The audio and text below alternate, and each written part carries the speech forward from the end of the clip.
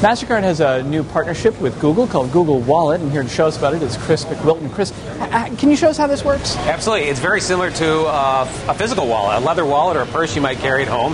And within a digital folder, basically, on this smartphone, you're enabled to put your credit or debit card information.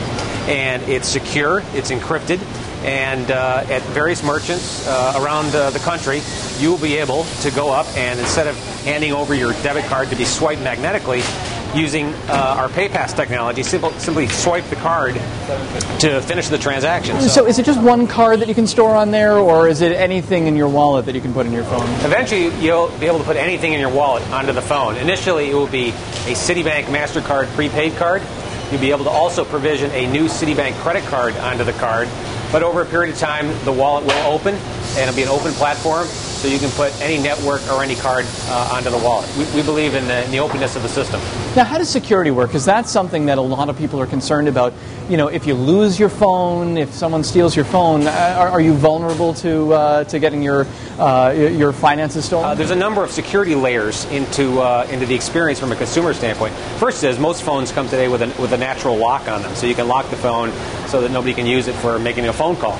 The second is that when you activate the wallet in the phone, you have to press a separate personal identification number to activate the wallet.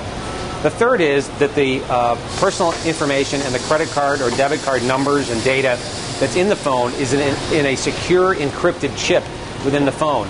And so it can't be accessed by parties other than through your authorization at the entering the passcode. And the third is just like a physical piece of plastic. If you do lose the phone, you can call up your bank and say, I lost my phone.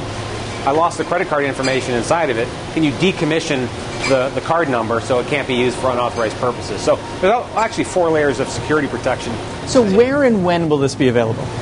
It's being rolled out in 2 cities to start with, New York, where we are today, and San Francisco as well. One of the things that's essential to getting this out on a scale basis is to make sure these terminals are at merchants around the country.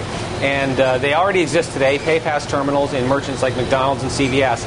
But rolling out in those 2 big cities will be companies like Macy's, Subway, American Eagle, and others. So that'll be where you'll be able to find these PayPass terminals in those 2 cities and begin to experience the wallet. We tried to purchase something with the actual device that was here in Dixon's, but we weren't able to do so. We had to use a separate device that MasterCard had provided, but they assure us that once the system is up and working, up and running in the summer, everything will go off without a hitch.